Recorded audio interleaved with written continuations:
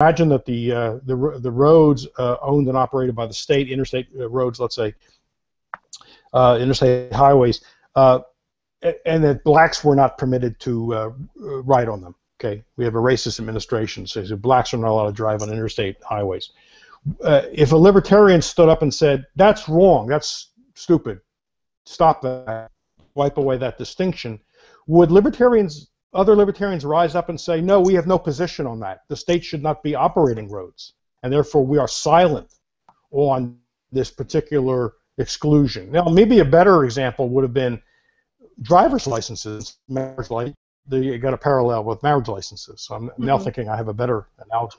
Let's say they weren't going to issue driver's licenses to blacks, or pick your group, any group, in an invidious and irrational way. Okay, they don't give driver's licenses to 2-year-olds either, but we wouldn't regard that as invidious or irrational. Motor skills, lack thereof. Yeah, they can't even see over the the dashboard.